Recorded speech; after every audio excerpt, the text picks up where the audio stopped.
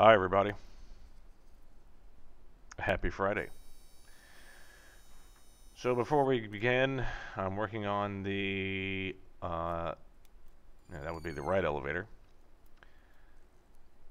I'm enjoying my favorite hangover cure, which is chocolate milk and fake crab. Don't ask me why, I don't even know why it's good, but just for some reason, when I'm hungover, crab with a K with some chocolate milk. Anyway, so here we are continuing to uh, bond the rear spar rib attachments to the skins. After having just gone through all that humble pie, it's time to get things back on track.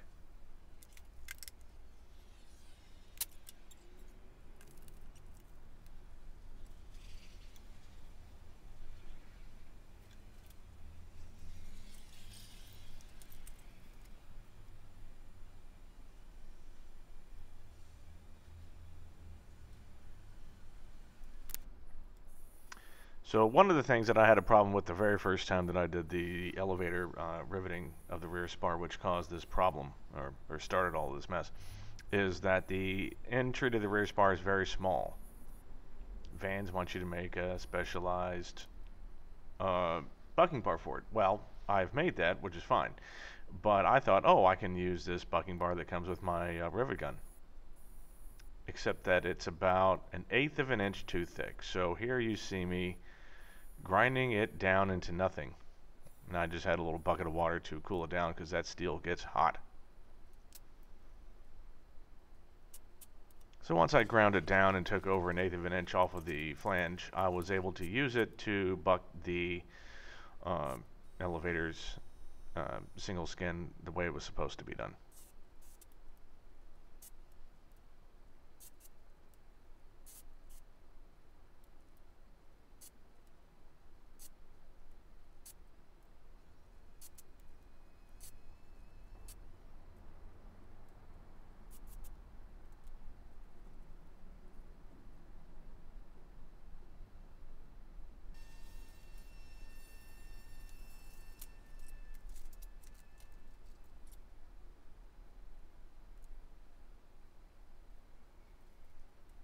Yeah, so I talked about having to do the taping for the trailing edge and the foam ribs. This is a continuation of that.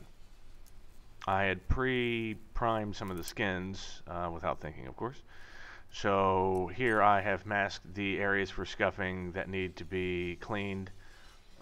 They are masked. I then acetoned any primer off. Took a while, but it worked. And then scuff and then clean with rubbing alcohol.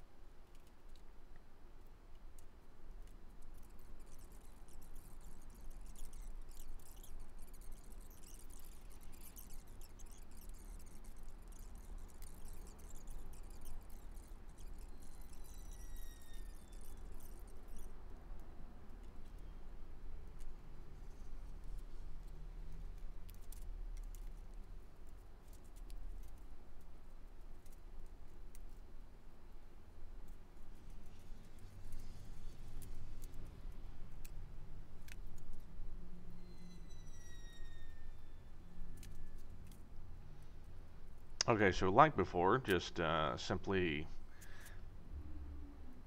riveting on the rear spar to one of the skins. It's pretty simple. I just effed it up last time.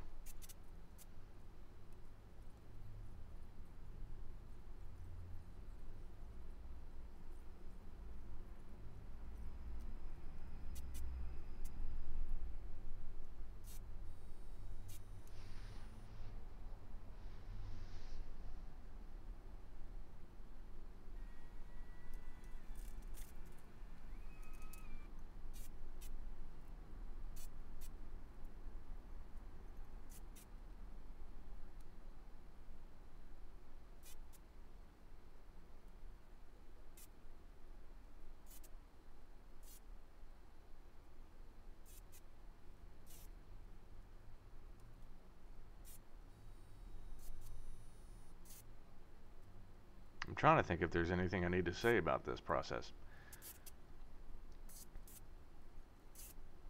I did have to be extra careful considering I'm working with one half of pre-riveted rib set and then the other half of a pre-riveted skin set. Thankfully this is the correct skin but the bad ribs, so the skin kept it in place.